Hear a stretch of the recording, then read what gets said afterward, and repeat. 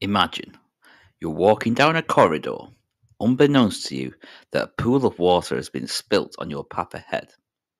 What could possibly go wrong? Well, you guessed it, there's a good chance that you could slip and you could hurt yourself. But what if there was a wet floor sign? Surely you'd see the sign, which in turn would significantly reduce the chance of slipping and falling. Well, this is all about hazard and risk.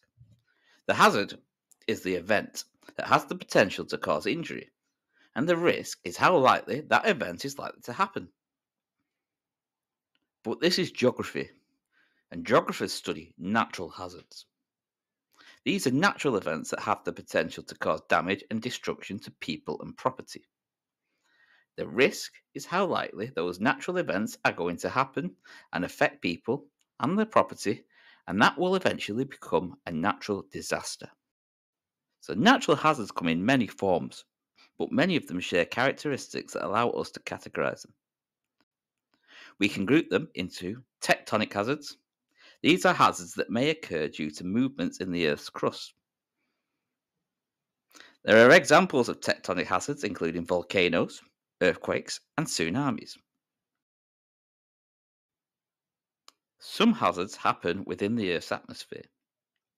Atmospheric hazards, also known as weather hazards, include thunderstorms, tropical storms, heavy rain, and droughts.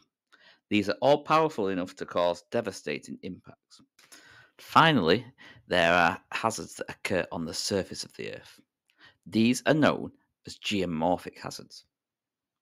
Mountainous areas are at risk of landslides and avalanches where there's snow and ice present, whilst coastal locations and floodplains are at risk of flooding where there is lots of water present.